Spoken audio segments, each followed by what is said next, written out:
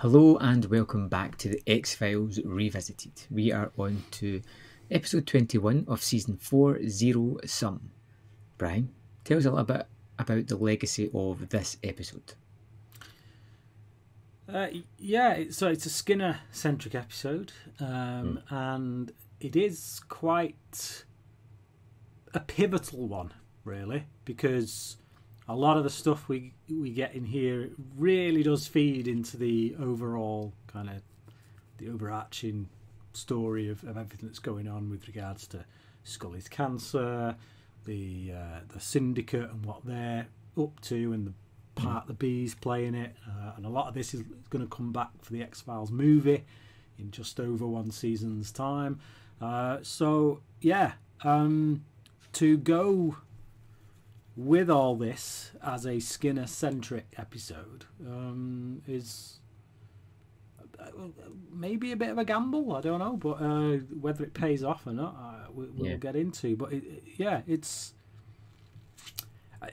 I'd be interested to know where you're going to guess this one sitting in the IMDb 217 ranking, because this is, of course, a mythology episode. And we have kind of noted over the course of doing the show that maybe some mythology episodes get given a lot of slack from X-Files diehards. So I'd be interested to know where you think this one ranks. Well, I do think it's definitely a strong mythology episode. I think it's got a lot of the smoking man and a lot of the smoking mirrors that go along with him. I think the X-Files fans are going to put this in the top quarter of the rankings. I'm going to go for a 44.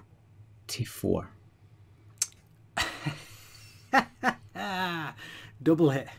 88. 88? 88, wow. Yeah. Apparently fans not so high on the Skin Man as one would think. But okay.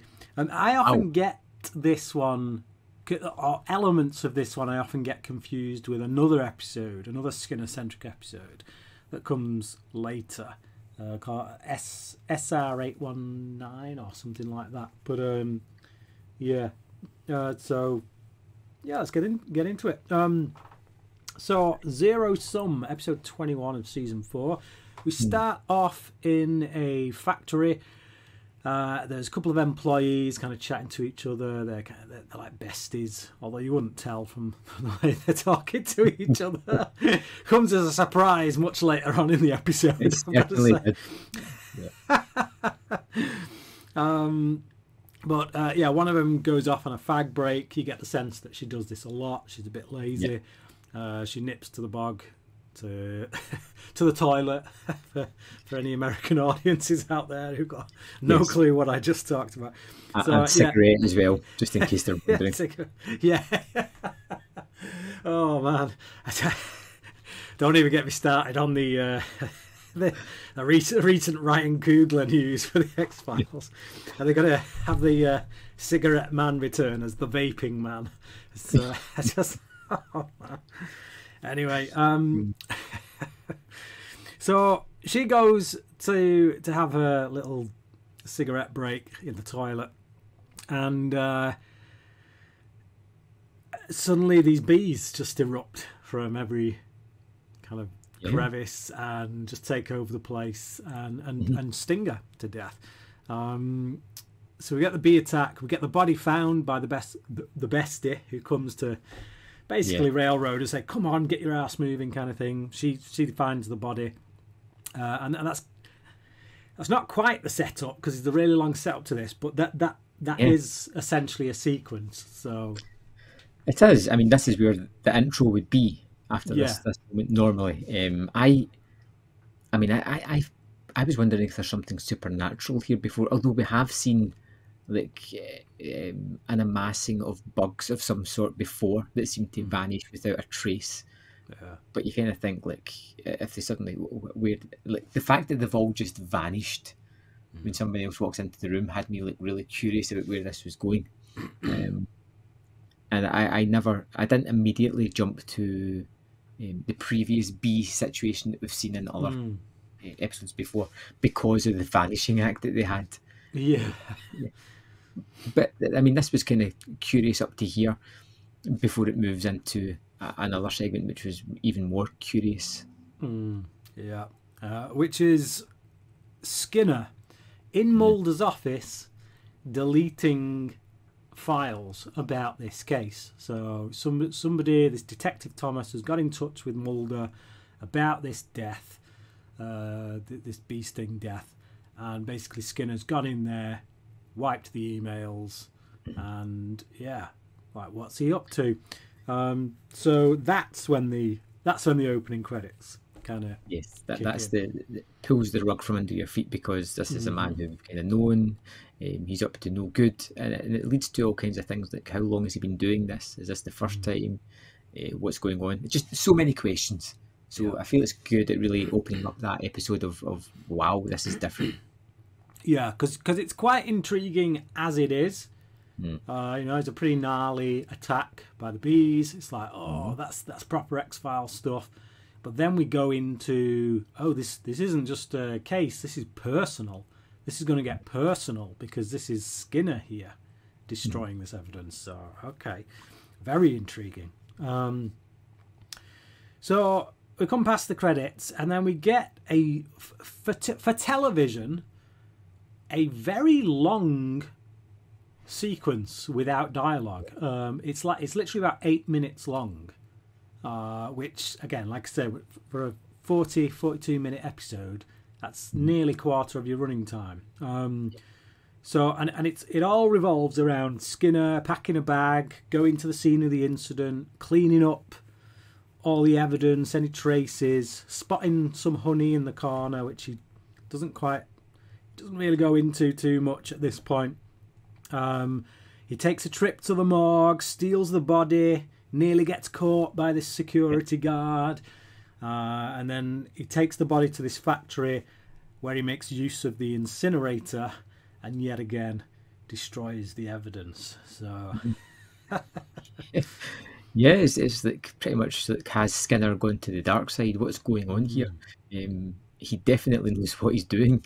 Like, it doesn't seem like the first time almost, but it apparently is. But yeah, and I think one of the sequences later on, he's like actually got a layer of sweat on him. You know, like it feels like it's taking the toll off the man, which I kind of liked as well. Yeah, he's really getting his hands dirty, so to speak. So he carries on. He's not finished yet. He goes to the evidence lockup and he checks out some evidence on this case in Mulder's name. So he pretends to be Agent Mulder, checks out this evidence, and while the evidence clerk isn't looking, he quickly swaps a blood vial. And yeah, so this whole thing, you could say that like, for me, I don't know about you, but for me, I started to get a little bit kind of switch offy, a bit bored, just because it gets very repetitive. Skinner's going around, he's cleaning up this evidence, cleaning up that evidence, cleaning up this evidence. Okay, we get the picture. He's hiding this, but each one of these things does come into play. Like, you could say we didn't need to see him doing all of this, but actually each of the moments kind of comes into play in some way. So obviously seeing him clean the evidence up in the bathroom stall is where he sees the honey. So that's going to come back later when he decides he's not just going to play ball, he's going to dig deep. And then this sequence where he swaps the evidence, not only is it going to come into play later because Mulder is going to do his due diligence, but also it brings him into contact with this detective, which, who is going to get murdered, basically. So, because there is a lot of time spent in that bathroom cleaning the floor. Like, yes. I do feel like this 8 minute sequence could have been maybe a 5 minute sequence. Like, we didn't need to see the security guard or the night watchman, whatever, kind of coming in.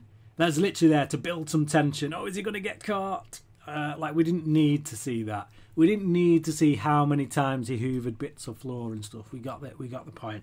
So I do think it could have been trimmed down, which does suggest that there is some fat on this episode. It's not quite as lean as it could be. So when he's leaving the evidence store place, Detective Thomas stops him, asks him if he's found something, and then Mulder, i.e. Skinner, says no, he's found no evidence at all to warrant investigation. All the while being watched by our favourite goon that you can never remember, but I always say, hey, that's that same goon again. Well, it's going to surprise you to know that I didn't realise that was the same guy yet again, Brian. Did you not? Seriously? Oh, man. So this is the same dude who was in the last Skinner-centric episode where his face was kind of imprinted on the airbag, and was also in Memento Mori, where he's shooting the gun at Mulder and it's going into the bulletproof glass and he's changing the catch. Yeah, same goon. I think I'm going to nickname him Mr. Beige. Mr. Beige, yeah. Beige goon. Yeah. What I liked about this sequence when the detective comes up to Skinner is, through everything, he's so calm, he's so collected, he knows exactly what he's doing, and he becomes instant Mr. Suspicious as soon as this guy starts talking to him. He's twitchy, he's nervous, he's struggling to get out with sentences. It's just, it was kind of funny. It throws him for a loop, doesn't it? It really does, yeah. Yeah, you can tell it's not really in his blood to do this kind of stuff. But no. Okay, so Skinner strips to his tighty whities. He's back home, strips to his tighty whities because we need the obligatory half-naked Skinner shot for all those Skinner fans out there. He bags up his clothes like he's going to take them out for the trash. And he's about to take him out to the trash when Mulder calls round to tell him someone is cleaning up evidence. He tells Skinner that Detective While he's Thomas... holding the bag of rubbish. It was so good. Smoking behind his back. Like, just... Are they? Yeah, really. So he tells him that Detective Thomas was shot in the head. Yep. He wants Skinner's help. When Skinner asks where Scully is, Mulder says she's gone in for some tests because her cancer might be metastasizing. Mulder's on his way out. He's like, "You want me to take this down for you?" He's like, "No, I'll leave it. I'll sort it." Yeah.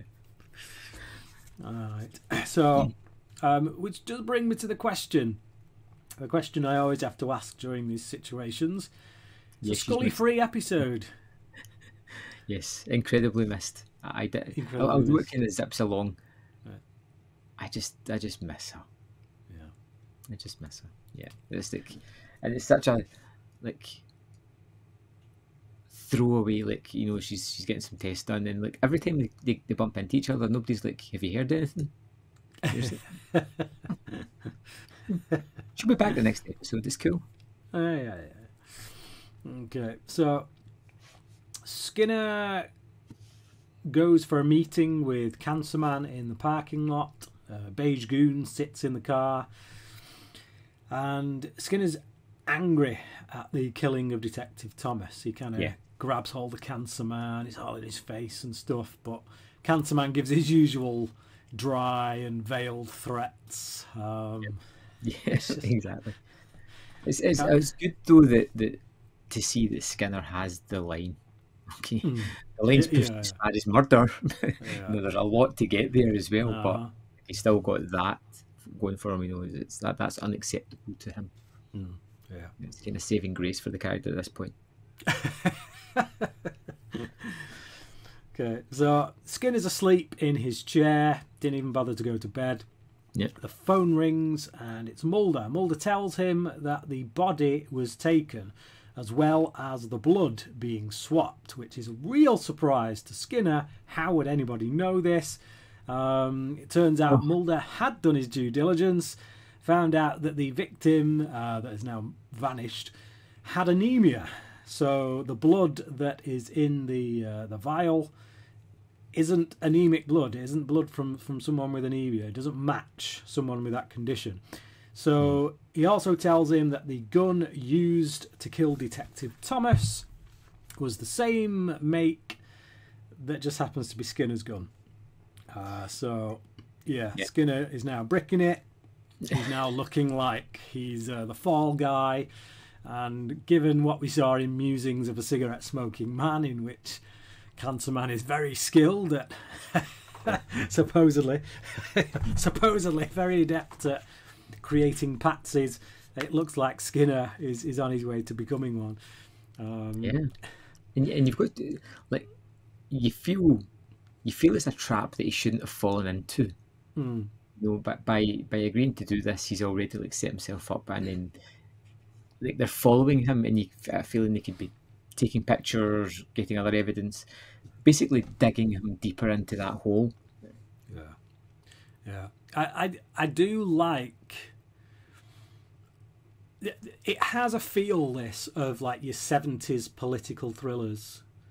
You think like Robert Redford kind of stuff. I like those kind of movies where somebody they dig themselves a little hole, and it's something that you feel that perhaps they could get out of, but then that leads them down a deeper hole and then they got to cover up those lies, and then they got to make more lies to cover up those lies, and it always gets me super tense because I'm always like, how are they going to get out of this? And a lot of the time you shouldn't be wanting them to get out because they've broken the law. But you can't help but identify with whoever is at the centre of whatever that conspiracy is. Obviously, we like Skinner. We know him a lot more than just this episode, so we do have that attachment. But I do think this episode does do a good job of compounding things to such a degree where certainly from this point onwards, you're constantly asking yourself, how the hell is Skinner going to get out of this? How is he going to dig his way out of this hole? So Skinner calls Cancer Man. He wants to know what he's covered up. A bit late, Skinner. You're asking now? Yep. He wants to know what's being covered up. He wants to know that Scully is going to be cured. And Cancer Man says she stands to live a long and healthy life. So it's at this point that we realise this is why he's doing it. Basically, he's doing all this. He's jumping through these hoops to get a cure for Scully. So, yeah. Which kind of puts us back on his side a bit. A little bit. Yeah, but. So Skinner goes back to the factory. He's decided he's not just going to take this line down. He's going to start doing some of his own investigative work. Yes. So he goes back to the factory where the attack happened, and he hammers through the wall where the little bit of honey was dripping from the. Yeah. Yeah. I don't understand it. You don't? No. Like, where have the bees gone? Well, they're weaponized. They're weaponized bees, so they've been essentially programmed to do what they did and then disappear, I guess. Just go, I don't know, fly back home, or I don't know. But yeah, it's just weird. Like, I like the idea of the honeycomb behind the wall. It's all kind of like such a freaky idea that's just there, but just the whole disappearance of the bees kind of just. I don't feel as if I understand the rules of these bees.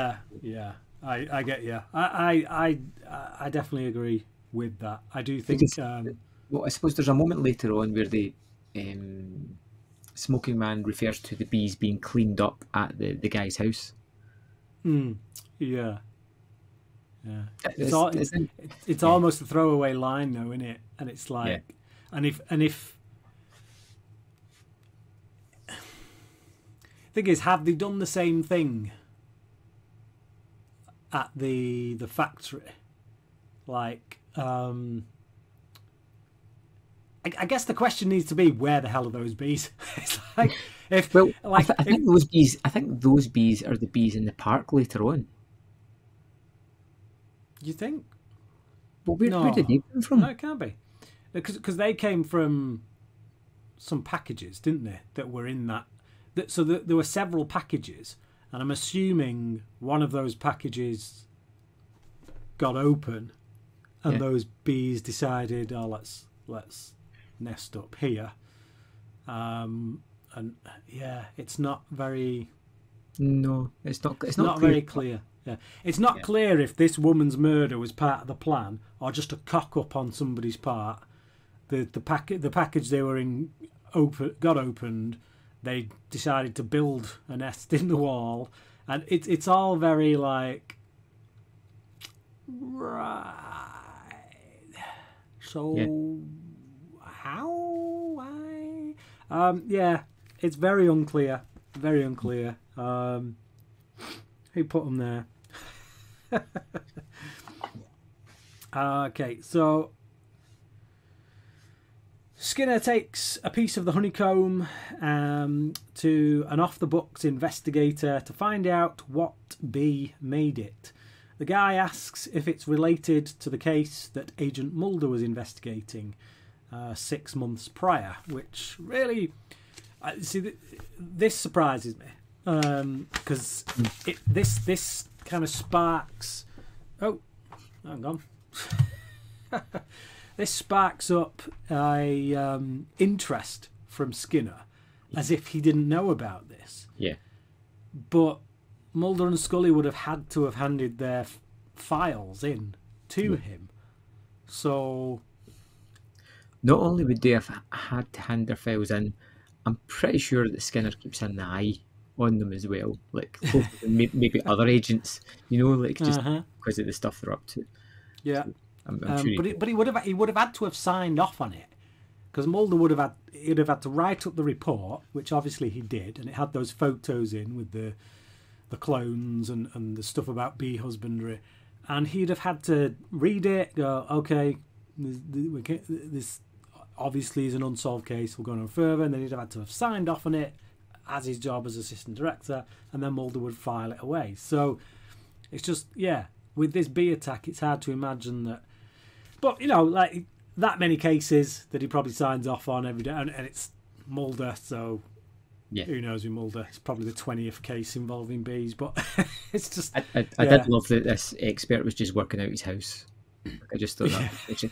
Normally you go to like a cool lab or something, and this guy's just, come on up to the attic. It's cool up there. So, okay. And he's kind of snarky, not in an overly the top way. Like, if it helps, these bees are venomous or something, he says, and the guy's like, yeah, all bees are. I like that. So it's the kind of snark you get when you've been on your own in a house full of bees for. Yes. It's like another 20 years' time. This guy's Buffalo Bill. He puts lotion on his skin. So Skinner raids Mulder's files on the bee husbandry cloning case from the episode Herrenvolk, where he comes across the details of one Marita Covarrubias, secretary to the United Nations Secretary General, or whatever her position is. So Mulder catches him in the act of jotting down Marita's number, but Skinner pretends he was writing a note for Mulder to ask how he was getting on. Mulder has a very blurry photo of Skinner talking to Thomas moments before he was shot. And you just... I did... It's save it. Not yet. It's coming.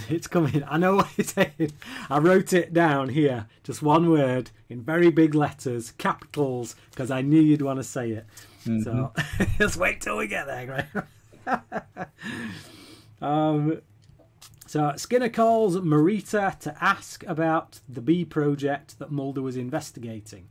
She tells him no evidence was found. Skinner tells her he may have some very soon.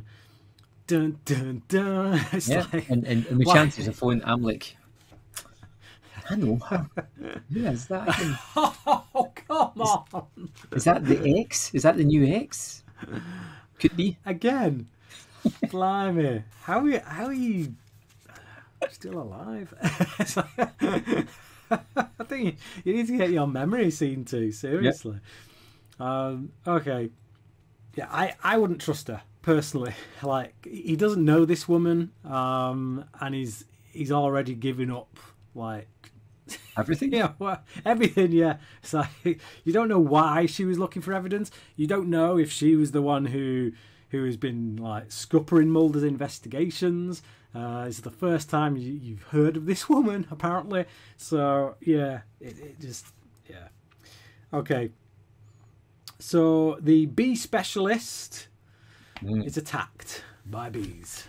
Can I just say, like, he walks in the room and the light doesn't work, which, by the by, but there's a wonderful shot after that showing the light fixture that's on with the bees all around it, kind of blocking out the light.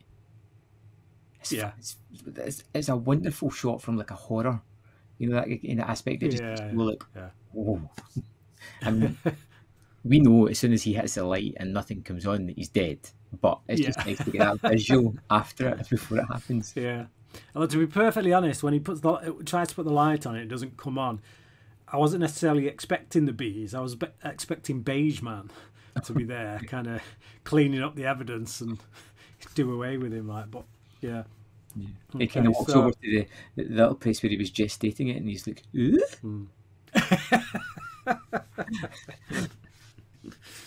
Okay, so Mulder brings Skinner down to the morgue, you know, for a party, to look at the body, which exhibits symptoms of smallpox.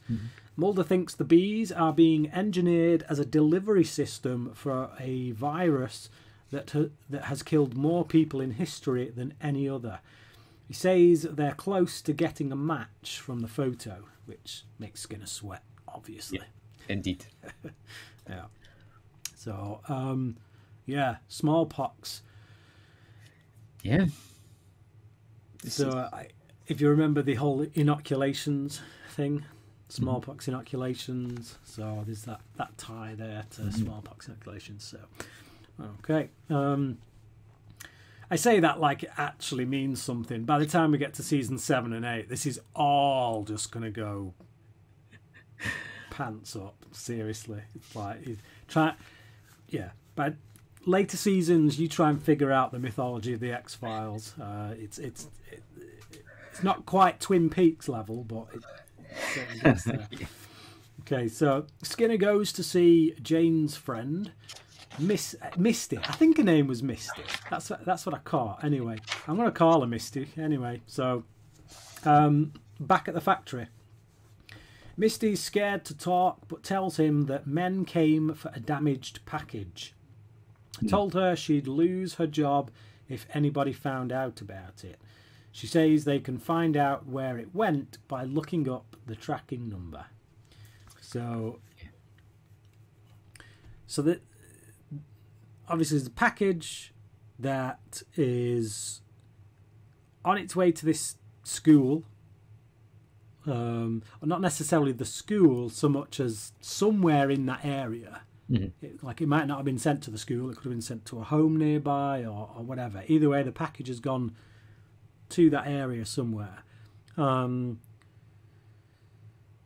still trying to figure out the how the bees got in that room. Obviously, some got out. There was a bee attack, which drew... She mentions that there's an area for packages that have been partial opened or damaged or something. So I'm assuming that it came from there into it. But I mean, I think the most surprising piece of information in this whole scene is that she was friends with the woman that died at the start. Because I did not get that at all. It was complete antagonistic relationship. Yeah, big time. It just, when she was like going for a fag break, and I've already been to one 15 minutes ago. Yeah. I'm going again. You just get the feeling she's the one who's always put up on, always having to do more work because this lazy woman ain't like pulling her weight. So yeah. But apparently they were best friends who were going to go on holiday together and buy new bikinis. Like, why are you dropping this information? Why are you telling this FBI agent that you even shopped for new bikinis and tried to lose weight so you could get into them? But, like, this is information that is not needed at all. Okay. So, yeah. Still quite unclear as to the whole bee situation, but whatever. Broken packages, some got out. They weren't meant to build a nest there overnight and then attack someone. But when they did, the government came, cleaned them up, made sure the package was found, and carried on sending it on its way to where it should be. It's about as good of an explanation as you're going to get, I'm afraid. So we go from there to Rent-a-Pendrell helps pull up a picture of Skinner on the computer. Yes. Say it with me, Graham. Enhance. Enhance. Now, I'm looking at this thing and going, there is nothing to enhance there. That is horrendous. And it's like, even as they start to put the filters over it, you still can't see anything, and it's that revelatory look that Mulder has, as if to go like, oh my god, the person that did the killing was a pixel. It's yeah, I just it's I mean, I love it, but it makes no sense whenever they do it. I've never seen a piece of technology that can do that. It's like, why are there any blurry photos anywhere? It's like, it's like, if you can do that, the Bigfoot footage, why hasn't somebody cleaned it up and checked?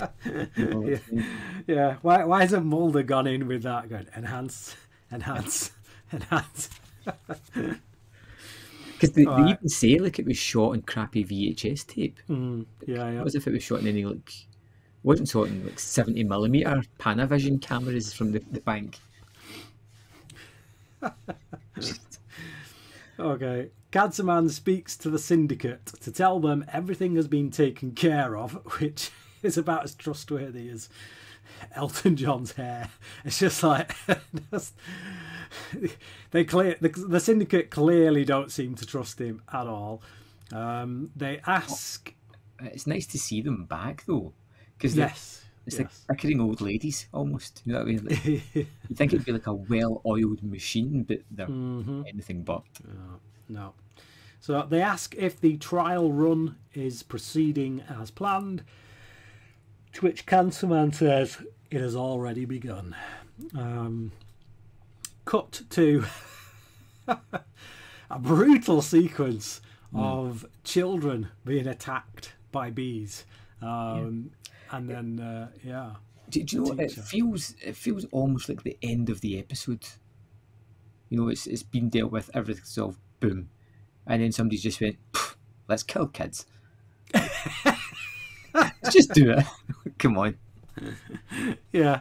It's like... so unnecessary. Yeah, it really is. I mean, technically, like, the episode should have started with this attack. Yes. And then Mulder, Skinner kind of cleaning up this evidence. But instead, they've got this weird thing happening at the beginning because somebody cocked up somewhere. And but it's not only do we see these kids getting attacked and there's multiple that get stung, but they confound it with the next scene we were in the hospital where the doctor just won't care or listen. Yeah. And there's just like, smallpox. The guy's just like, doctor. It's like, you're an FBI agent?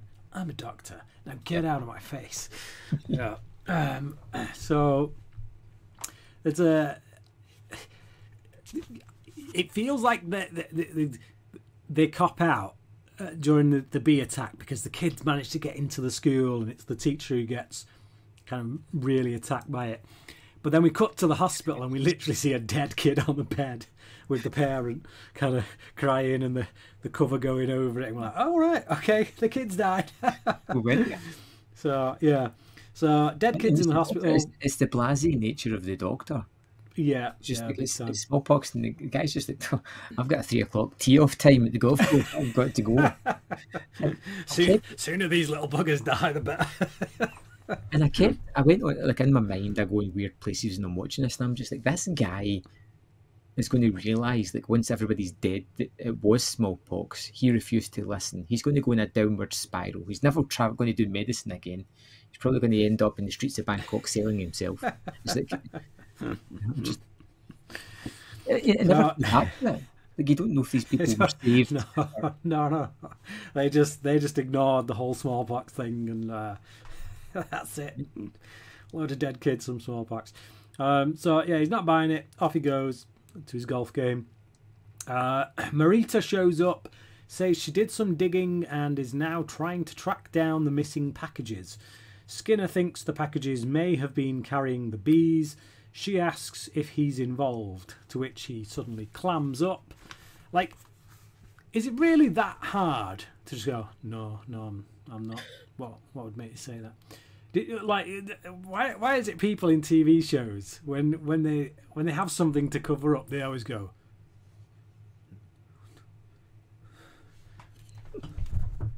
no. It's like, you so do.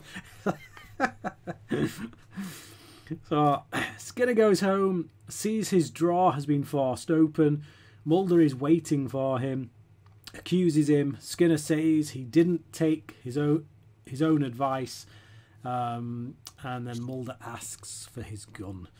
So yeah, so you're in trouble now. Yeah. Apparently not so much, because Mulder's just going to blow over it. Yeah, I kind of felt that was going to happen as well. Yeah, and then jumped straight to a ballistics test, wouldn't we? Just after the sequence, which was cool. It's interesting seeing how they do it with the little device that they pull, and it pulls the trigger without kind of removing the fingerprints and stuff. So yeah, so we see the forensics test. Skinner's gun is the gun, it turns out. Is there a moment where you thought it wasn't going to be? There was a little bit, actually. Yeah. Because I thought, given Cancerman's MO, it feels like this is the kind of crazy stuff he'd do just to mess with him. Yeah. Just I'm going to mess with you, make you run about, thinking that I'm setting you up as a patsy. And they asked the guy, they're like, is this the gun that could have committed this? And the guy's like, absolutely no doubt at all. This was 100% the gun. Yeah, so unfortunately, somebody, and by somebody, obviously Mulder, has filed the serial number off the gun so they can't trace it. But one does have to ask. At some point, Skinner is going to be asked to bring his gun in. For an agent surely will bring their gun in at some point. Imagine so. He's going to have to tell someone that his gun's missing. He can't just go out and buy a new one, because his gun has his serial number is matched in FBI files. So if he goes off now and just gets another gun, it's like, well, I mean, technically he cleaned a crime scene, got rid of a body, did all kinds of things. I'm pretty sure he can figure out a way of getting another gun. Yeah, okay. I'll go with that one. So, Cancerman comes home and Skinner is waiting for him. The phone goes off while the two of them are talking. Skinner threatens to shoot Cancerman. Cancerman says he's the only one who can save Scully. Skinner pulls the trigger, and then the camera slowly pans around as he walks out the room to show that Cancerman is dead with a bullet in his... No, of course not. As if we thought that was going to happen. There's bullet holes in the wall, and Cancerman is stood there looking like he's just filled his pants. And then he goes over, answers the phone to Marita Covarrubias, who tells her he tells her to tell Mulder what he wants to hear. Yeah. So what do you think she's gonna tell him? That's the question. Because Mulder wants to hear the truth. Yeah. He doesn't. He thinks he wants the truth. He just wants to know that there's a clandestine group out there doing all kinds of nefarious things. Mm-hmm. Yeah. You know, anything like that at all, he's buying it. But So I also think as well that Cancerman at this point, given what's happened in this investigation, that even Mulder is complicit in covering up evidence. He's gotten rid of the serial number on the gun. He knows that Mulder can't take this any further because it would incriminate both him and Skinner and risk Scully's life.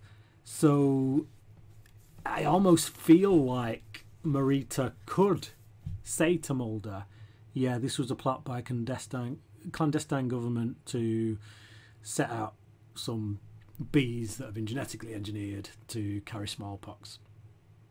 But you can't do jack about it because you've no evidence. It's all been destroyed and you were complicit in the destruction of that evidence. So, yeah, it's just interesting. It's interesting to not see that conversation, to not hear it, to not know what was told to Mulder. So, yeah. Pretty sure it's lies anyway. Yeah. The fact that she's clearly working with Cancerman at this point shows that nothing she says can be trusted. So was it X, wasn't he? Yeah, but I don't think X could be trusted either. He was his own man. He told Mulder stuff when it suited him, when it benefited him. So I was never on X's side the way I was with Deep Throat. Like I felt like Deep Throat was somebody caught in a conspiracy that he didn't want to be caught up in, and he wanted Mulder to find the truth, but he couldn't just hand it to him on a plate. Whereas X to me always felt like someone who was caught up in that conspiracy, but was maybe a second stringer, not a top player like Deep Throat, and was trying to kind of work his way up maybe, or just have his own agenda. But I never felt like he was truly Mulder's friend. Marita, when we first met her, felt like she could go either way, but yeah. At this point, I kind of liked Zero Sum. It was a fun enough episode. Now, although there's no Scully in it throughout the runtime of watching it, other than the time she's mentioned, I don't really miss her while watching it. You know, she doesn't seem to be part of this story, and that's fine. It's more of a Skinner story anyway. It's not a case of Mulder investigating something. I can't get over the bees. I can't understand what's going on. Yeah. Just like a little humming in my head about that one. Like it just nagging won't go away. I keep wondering if there's going to be a sting in the tail. I know. Yeah, I should behave. So what we know is that they are genetically engineered. Yes. They are controllable. So they've been, and they are a carrier for a virus. At this point, the smallpox virus. And this was a test run. It's not the end of the project. It's part of the project. So yeah. But there's some sequences I love. Like I love the silent sequence of Skinner getting rid of the information. I love the unnecessary kids getting attacked sequence. Which is just fun. I love certain segments of this. I don't think it's a great episode, but it's one I would happily watch again. And I think I'm going to go for a generous 4 out of 5. Yeah, I went with a 4. If they lost a bit of the cleaning up, and put some stuff in there that helped us understand in greater detail, or any detail, what was going on with this package and what was going on with the bees in that bathroom stall. If that was clear in my head, this would probably be a 5. But it's not. It is a 4, and that is just because of how enjoyable it is. It's got like really kind of, you know, for particularly for me and you, fan service moments like Enhance and all that. Cancer Man and all them lot. I just love his veiled threats all the time. The Syndicate's back. It just, it's. I think this is a case actually where perhaps this does get a bit of leeway because it's a mythology episode. But it's fun. It kind of breezes along quite nicely, and you just have to let go of some of the plot holes, shall we say, in order to bump it up to that 4. But yeah, but we're willing to do it. So we'll look at about episode 22, Elegy. I remember this one being quite creepy. It takes place. So I know there's visions involved of people with the throats slit. Right. And I remember those visions being pretty creepy and raising the hairs on the back of my neck when I watched it way back when. And does it take place in like a mental home or something? Yeah, I'm hazy on it. There is stuff that I remember specifically, but to tell you what that is would give away the ending. So, Right, okay. so I don't want to do that. But it's, it's. And is that a decent episode from your memory? I think it is. From my memory, it's pretty decent. Like, it's not top tier X-Files or anything, but it's one that's stuck with me. There's imagery in it that always stuck with me. So yeah. Excellent. Well, make sure and join us next week when we cover Elegy, and we're getting very close to the end of the season as well, so it's time to start building up those top 5 best episodes of season 4 and the worst episodes of season 4 as well. I'm looking forward to that discussion. So join us next week for Elegy, which should be fun. Thanks for watching. We'll see you next time.